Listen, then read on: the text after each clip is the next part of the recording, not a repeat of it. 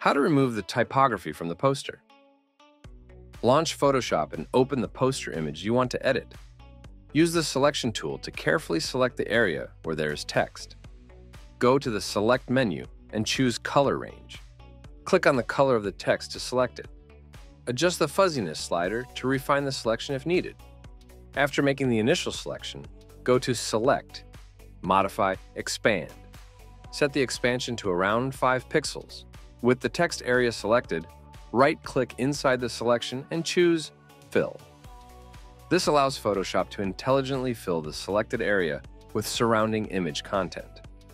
If there are multiple areas with text, repeat steps 2, 5 for each section until all text is removed.